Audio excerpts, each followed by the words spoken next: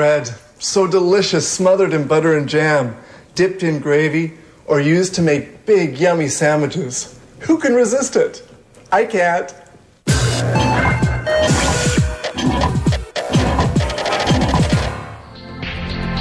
Some 1,300 years ago, in the time of King Tut, Egyptians were already baking 40 varieties of leavened bread. The Greeks' contribution to this history was the oven, and 70 varieties of flavored breads. Breads so good that the Romans took the Greek bakers to Rome and their ovens to Gaul. This is how, by the Middle Ages, bread had become the primary food of Western Europe.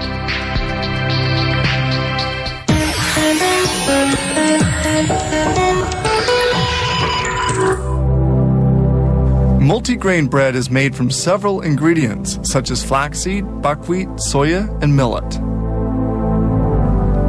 This protective grill prevents foreign matter from accidentally falling into the recipe mix, a recipe calling for some 600 kilos of flour. The ingredients, ground in a mill, are kept in these 36 enormous containers.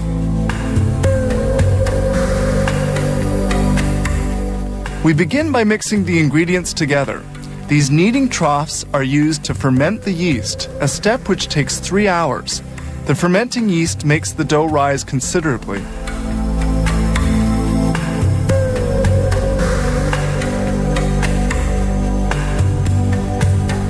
This huge mixer kneads the dough for about 8 minutes.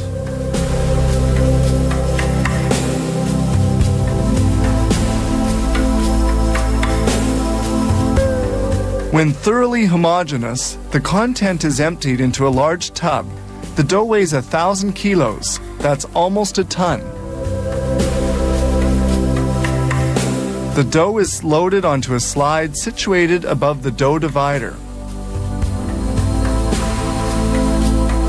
At the bottom of the machine, a small hole allows the dough to escape. 2 mechanically operated arms cut the dough pieces into equal lengths. It forms 192 of these a minute. The dough then falls onto a conveyor.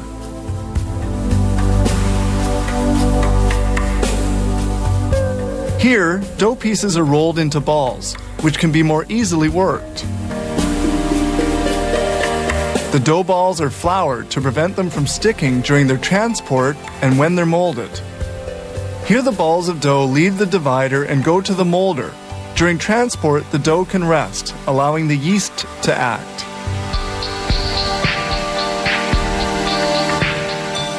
The dough is then folded and rolled. The machine can handle 3 per second for a total of 11,500 an hour.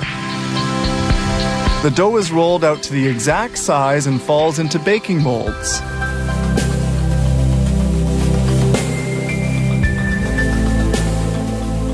Here we see the making of hot dog rolls. These little dough balls have to be shaped lengthwise and fermented before molding.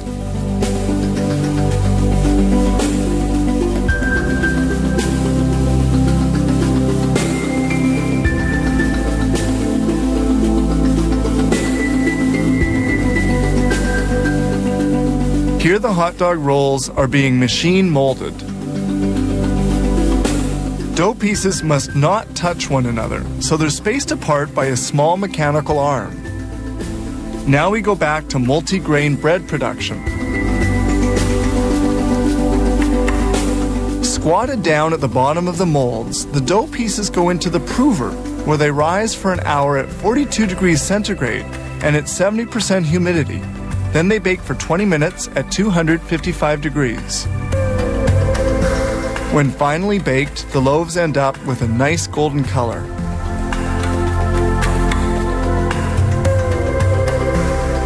A vacuum system draws the loaves from their molds.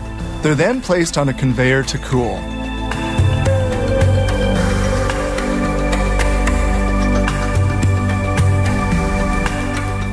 A guidance system takes care of carrying the breads to various sections of the bakery.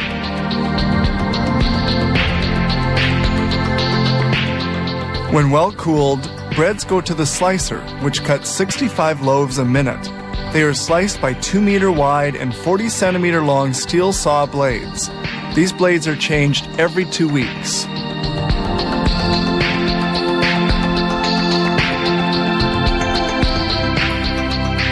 Sliced loaves are automatically packed at 65 per minute. They're now ready for shipping. Some 5.5 hours have passed between preparation of the dry flour and packaging of the baked bread.